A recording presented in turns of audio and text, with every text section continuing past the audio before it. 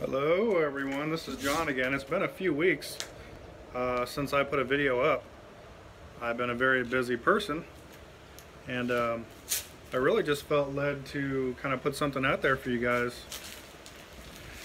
Have any of you guys ever been in a part of your life where you may have went the wrong direction and you're trying to figure out how to fix it?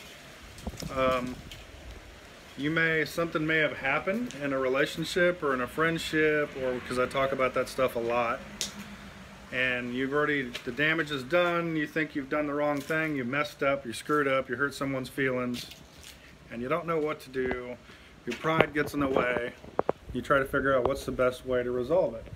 And the only way to resolve it is to swallow your pride, to forget all the reasoning that you think you understand about what the right thing to do is, and just apologize. Try to revisit the circumstance, even if it's something you think you can't fix. You don't know unless you try. You don't know what you can fix unless you put the effort out there. And maybe whatever it is you screwed up, maybe that person wants to see you put the effort out there, and maybe that's all it took to let them know that you're changed, you're better.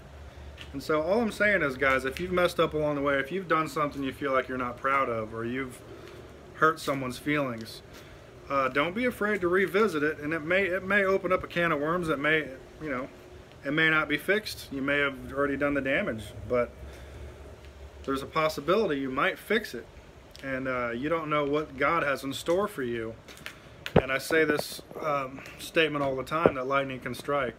If God's got a plan for your life, if you miss your blessing and you don't take that opportunity to kind of revisit that mistake and try to fix it, you could alter the events of life. It could change your life.